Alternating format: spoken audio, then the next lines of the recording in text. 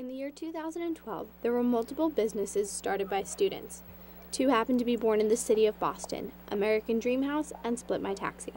And then I realized that I had a whole entire exhibition to myself and that I didn't want it to just be a gallery show. I wanted it to launch something bigger than that. And then I think all the ideas kind of just came together at once. I'm like, I need to just start a brand. That's it.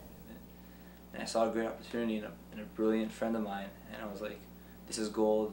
No matter what happens, I should take this, especially at the age of 20 years old.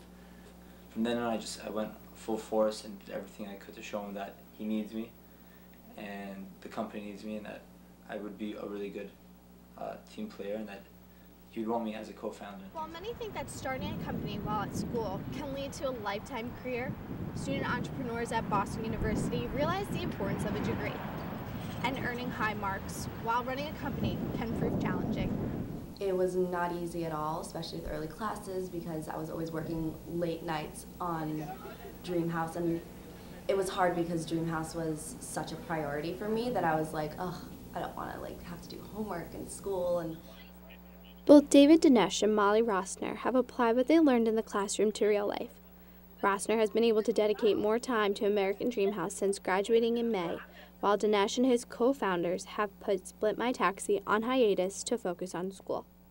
For BUTV 10, I'm Kendall Croutier.